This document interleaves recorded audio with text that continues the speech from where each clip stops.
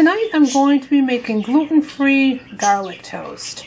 I took some butter, had it softened up to room temperature, added a bunch of garlic, some Parmesan cheese, and parsley. Blended that all together.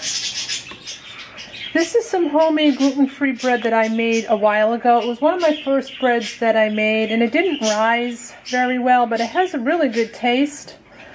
But I thought it would make a really good garlic toast as well, so I'm going to use a little spatula and spread some of the garlic butter on each piece and then place it under the broiler.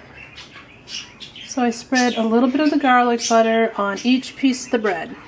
My broiler has been preheated.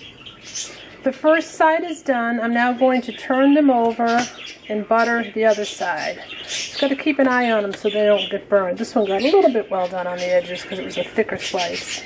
I've buttered the second side. Now I'm going to put it back under the broiler for just another moment. My garlic toast is all done. It smells wonderful. I also used the heel of the bread. I think that tastes good too. Thanks for watching. Have a great day.